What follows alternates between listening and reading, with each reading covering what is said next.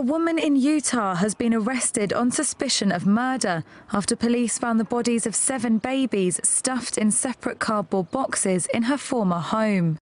Megan Huntsman was arrested and booked into the Utah County Jail on suspicion of 6 counts of murder on Sunday, while the investigation continues.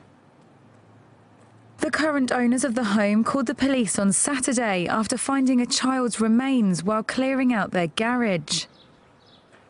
Police then found 6 other newborns, all wrapped in separate cardboard boxes. 6 appeared to have died from asphyxiation, and the 7th was believed to be stillborn.